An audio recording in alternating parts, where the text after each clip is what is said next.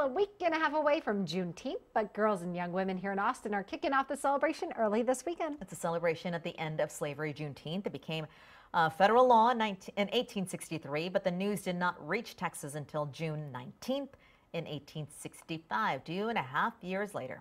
Now, the state celebrated the first state-sponsored Juneteenth in 1980 after a Houston lawmaker led the effort to make it a state holiday. And tomorrow, a group of young women are competing to be crowned Miss Juneteenth.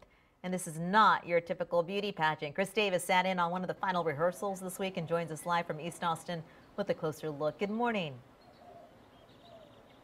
Well, good morning, Sally. Those rehearsals and the pageant itself, those are happening at the King Seabrook Chapel here on the Houston-Tillotson University campus. And yeah, as you said, this is not like any pageant that you've ever seen. You don't have to have any experience. You don't have to have any training. We just need you to come and just be you. Ask any kid. That can be the hardest thing to be. Hang on. Pageant director Tanisha Barnett knows that. So make sure when you come from your spot, you're coming right here. Her first experience with the pageant was in the spotlight, not behind it. I am Miss Juneteenth 2007. So this was an organization that I got my start with. She came away more confident and inspired to serve others. And it's like a beautiful thing to watch, you know, these young people be involved with the community.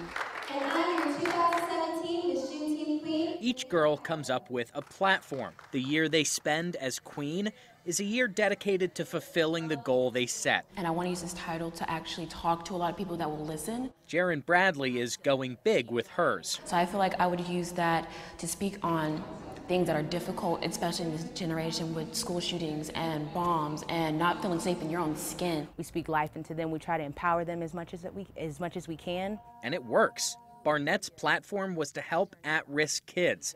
She joined a youth advisory committee as a teenager, and now she runs a mentorship club. We are creating powerful women, phenomenal women of our futures.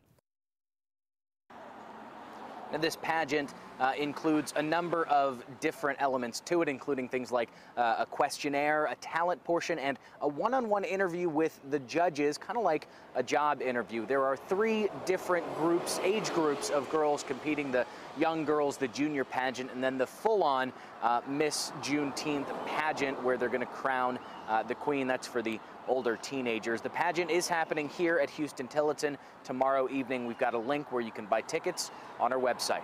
We're live in East Austin. Chris Davis, KXAN News.